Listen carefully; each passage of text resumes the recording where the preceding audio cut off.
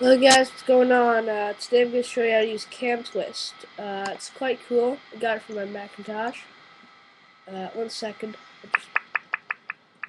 There. Now, you may have seen this used for other applications. So just tick, so I'll just add that. Now, you could use it for different things, actually. You could add ticks, you could add, let's see, text, add that. Hello world. I could type anything with camtwist. Actually, you can do almost anything. Like for example, let me type in something here. I'll just type in Skype and MSN fan. I'll just set that up. I'll just do it. I'll just move it around here. That's just ticks. I could just move ticks out of the way there.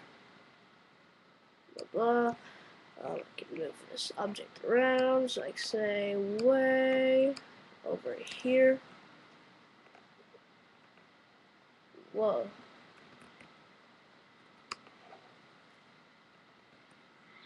It's pretty much too much ticks, I guess.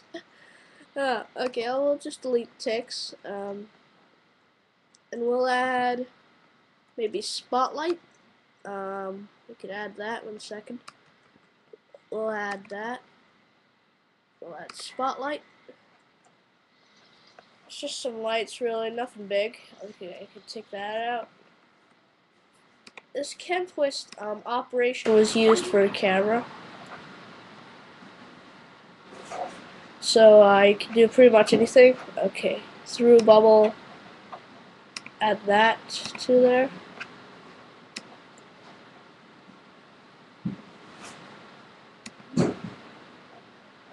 I'll just clear effects. I can also change it to desktop. Just go click select. It goes into this type of camtwist like I'm using right now, so this is technically my desktop. You can do pretty much anything. It shows your desktop, like I'll just show you right now. Yeah, I got Skype for this. It's kind of cool. Like I'll show you my background. It's kind of like Chris Peril's. He used to have this background, but now he doesn't. It's just for Macs. It's the globish background. Well, that's all simply you can technically do. Also, if you wanted to know what was my dock, finder, etc., that crap, like that. Camtwist, which is technically what I'm using. Stacks. Twitterific, downloads, trash, and much more, including front row, which I've all tried those out before, so, you know.